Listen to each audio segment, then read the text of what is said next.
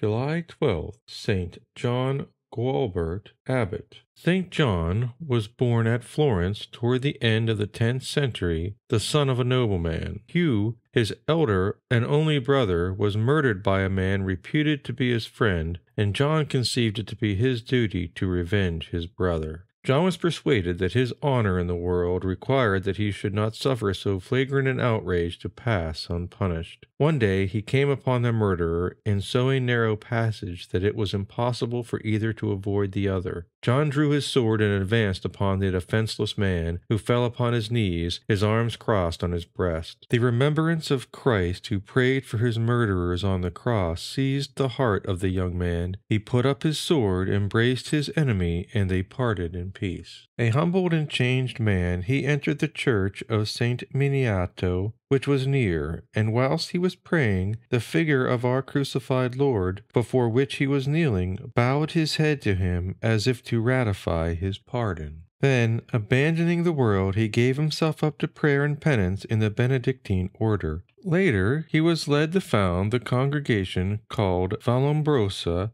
from the shady valley a few miles from Florence, where he established his first monastery. Once the enemies of the saint came to his convent of St. Salvi, plundered it and set it afire, and having treated the monks with ignominy, beat them and wounded them. St. John rejoiced. "Now," he said, "you are true monks. Would that I myself had had the honor of being with you when the soldiers came, that I might have had a share in the glory of your crowns." He fought manfully against simony, and in many ways promoted the interests of the faith in Italy. John died July 12th in the year 1073. Pope Celestine III enrolled him among the saints in the year 1193. The heroic act which merited for St. John Gualbert his conversion was the forgiveness of his enemy. Let us imitate him in this virtue, resolving never to revenge ourselves in deed, in word, or in thought.